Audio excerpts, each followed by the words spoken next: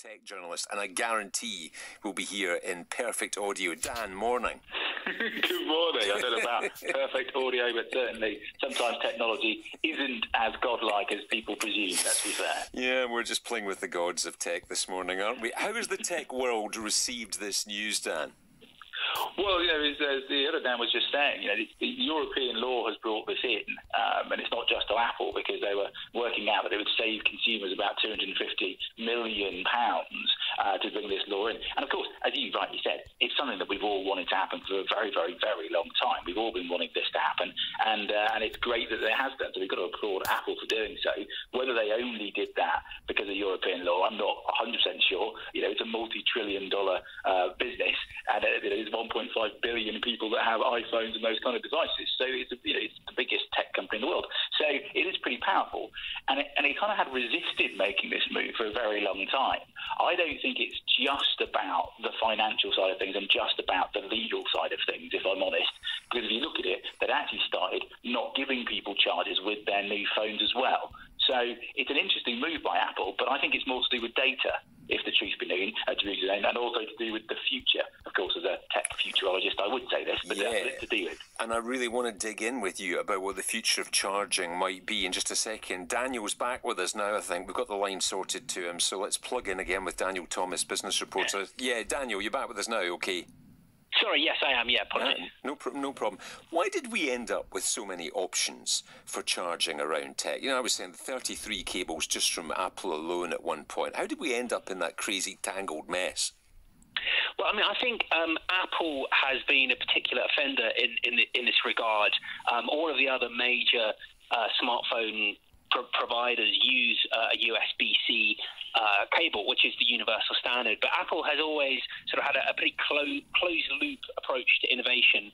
Its view is, when you buy an Apple, you buy into their ecosystem. It's not just the device; it's all the other things they offer, like their operating system, cloud services.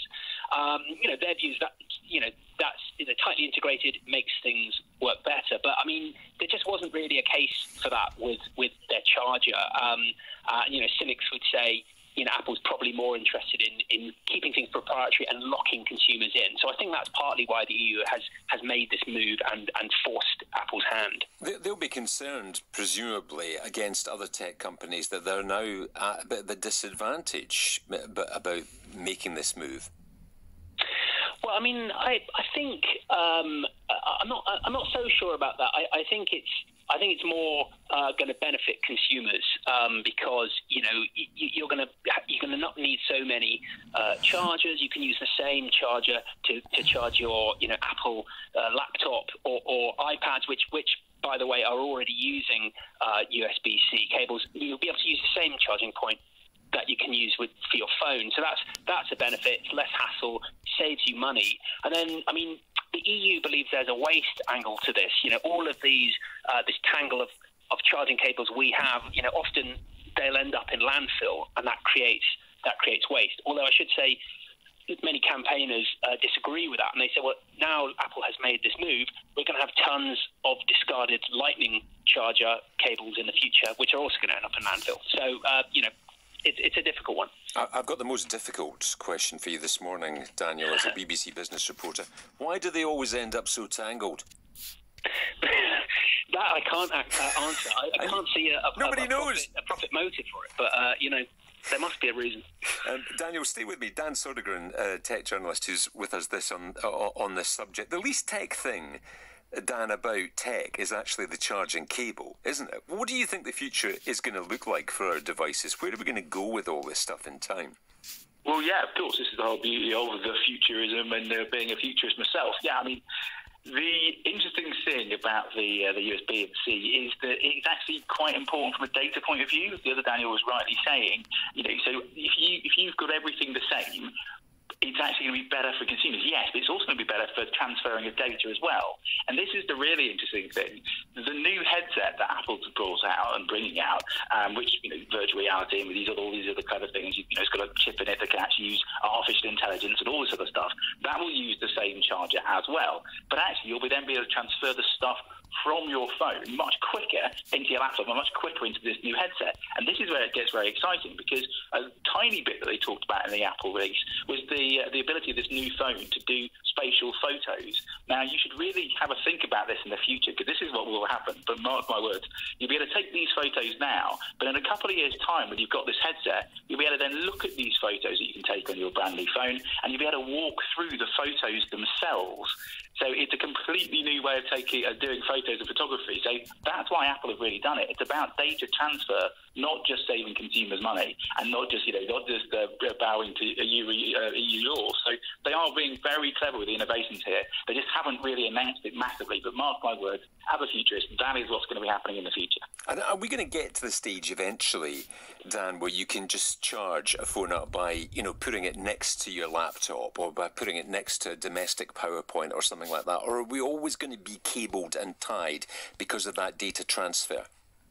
Well, I think, because of the data transfer part, absolutely. But at the same time, there are wireless chargers right now, and I think sometimes we've got to be, I'm a kind of not necessarily against them, but I think you can have innovations for innovation's sake, and actually you could put ourselves in a slightly more dangerous position because of this whole idea of getting rid of cables and getting rid of wires.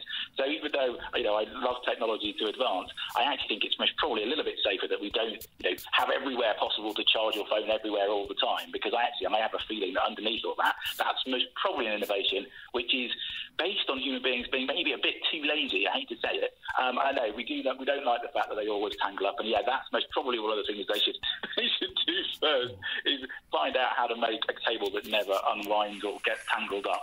But I think that might actually be impossible. Well, we know from Christmas tree lights that is not easy.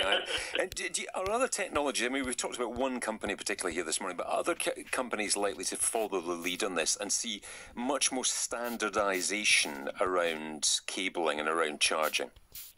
Well, again, without being rude to Apple, and I'm not an Apple fanboy either, but I'm agnostic when it comes to phones. I've got quite a few. So Huawei and other people have been doing this for a very, very long time. So it's not new to them. They've been very efficient with all this for, I'd say, a very long time. However, Apple, as the other gentleman's right said, it looks like sometimes they want to close the loop and use innovation, but sometimes it's more to do with money. So we can't really angle that with the rest of the community in mobile phones and laptops, because actually everyone's been doing very, very well using the same ones. So, it's only Apple that's been a bit naughty. Daniel, what's going to happen to our 33 different Apple chargers that many people have got sitting around in drawers? Are they going to become collector's items in time for the Apple geeks? There's a huge Apple resale market. So, continents like Africa, Asia, these cables that we have, they may end up being resold overseas. But there are concerns also that a lot of these cables could end up in landfill eventually, and there was some criticism of Apple after its launch this week. People commented, look, it hasn't launched a recycling program for Lightning cables. It announced a bunch of other kind of environmental pledges about its new devices, but no solution for the e-waste aspect of this. So, that's a bit of an open question right now. Watch this space. Daniel Thomas, BBC Business Reporter, thanks so much for your time, Daniel. And Dan Sodergren, tech journalist, thank you as well.